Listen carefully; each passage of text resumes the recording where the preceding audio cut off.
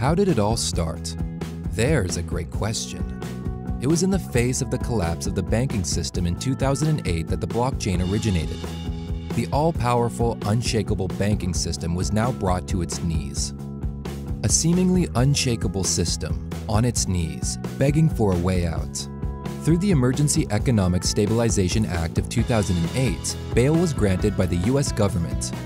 $700 billion were spent on purchasing distressed assets and providing liquid cash reserves to rescue the ailing US banking system.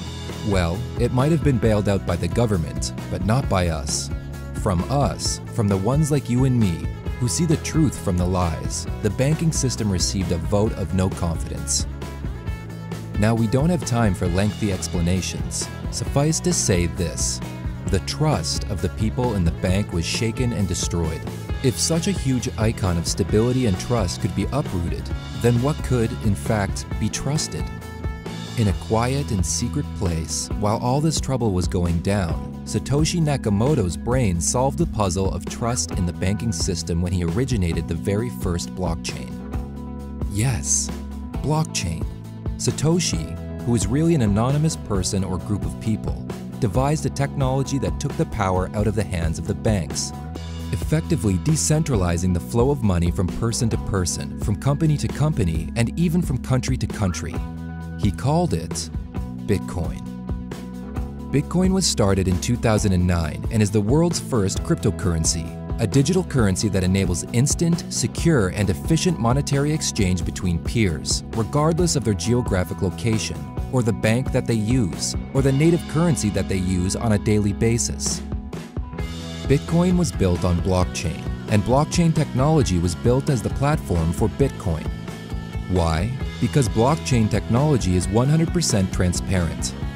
It is also governed by a set of principles, not people. That means that people who trade Bitcoin do not actually need to trust each other. They trust the blockchain. Why? Because it is monitored by a diverse number of unrelated users on a continuous basis. Satoshi's blockchain has now become everyone's blockchain, and that is the beauty of it. It is open source, which means it is transparent, fully authenticated, and altogether auditable by anyone who uses it.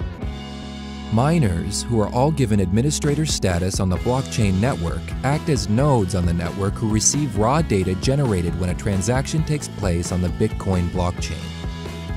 This data is referred to as a hash, and it reflects on the Bitcoin ledger, and miners compete with each other to verify the transaction by applying various algorithms. The first miner to validate and verify a transaction is paid in Bitcoin. One thing to bear in mind is that one Bitcoin is currently worth around $5,500 US.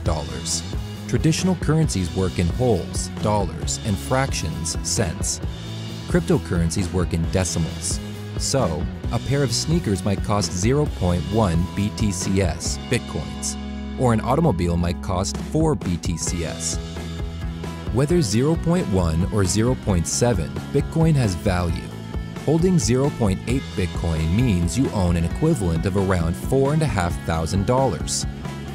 You might find it interesting to note that Bitcoin is now the currency of choice for millions of people around the world. Tried, proven, and here to stay. Because of blockchain technology, Bitcoin works. Because Bitcoin, now a tradable digital currency, has grown at a rapid pace, blockchain technology is here to stay. No more bank transfers. No more SWIFT codes for international payments. No more endlessly waiting for payments to clear. No need to buy Forex to make global payments. Welcome to the age of blockchain technology. It's only the very beginning.